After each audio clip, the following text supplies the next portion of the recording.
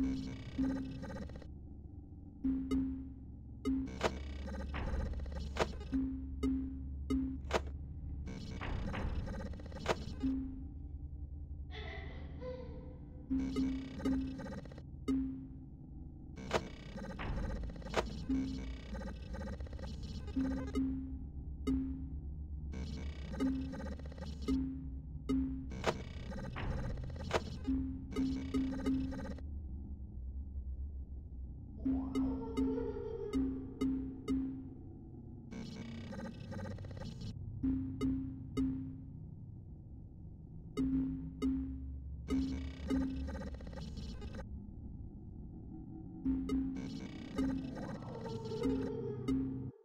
Oh my god, that took way too long.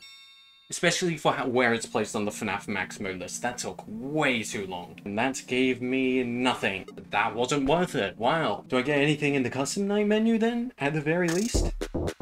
I get a tiny star. Okay. That just wasn't worth it. Alright.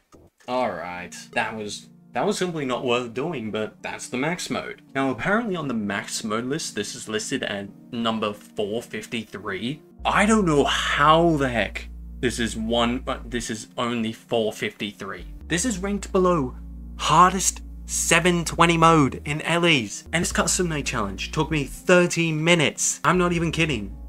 This took me 30 minutes. They really need to adjust the placement of this fan game's max mode, because this should not be at 453. It really should be higher up, in my opinion, but I doubt that they're ever going to see this video and maybe change it, but yeah, that's the max mode. Well, I guess that's it for uncovering Affairs at Riley's 1, the initial case.